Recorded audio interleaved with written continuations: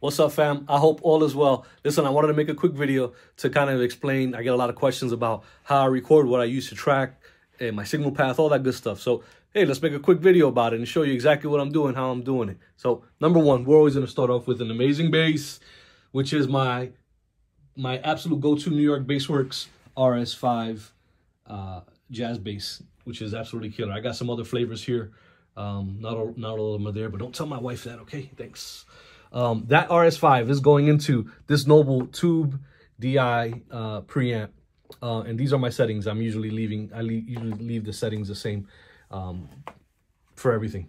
All right, then I'm going out XLR, out of the DI XLR into the Designs P1 500 series preamp. I put a pad on it and I ride that gain to the level that I need to get to. I'm also running a throughput. So out of this Tube DI, and the awesome thing about this DI is that your tube signal is also coming out of that throughput, which is awesome. Not every DI does that.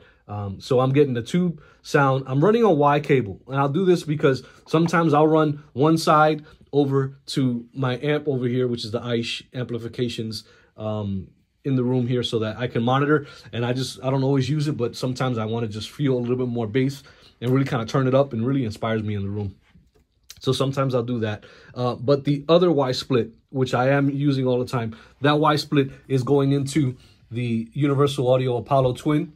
And I'm running that directly into the Ampeg SVT Unison amp simulator. So what I'm doing is I'm sending two separate signals. The DI signal from the Noble going into the P1. And then I'm also sending the Apollo Twin directly to the Ampeg SVT channel, and I'm printing that directly to that as well. Now, sometimes I need a little bit more something on the color aspect of things. So on this particular track that I was working on today, I used the UAD Teletronics LA2A compressor on one of the tracks, the DI line, and then I used a Waves CLA3A on the amp line. So, and then I'll tell you, I gotta just mention these bad boys. Ollo Audio, amazing headphones. Those are their open backs I use for mixing. These are the closed backs that I use for tracking. And so that's what's happening there. So that's what I'm doing, the way that I'm doing it. If you have any questions, feel free to hit me up. I got no secrets. Honestly, I'll let you know exactly what I'm doing, how I'm doing it.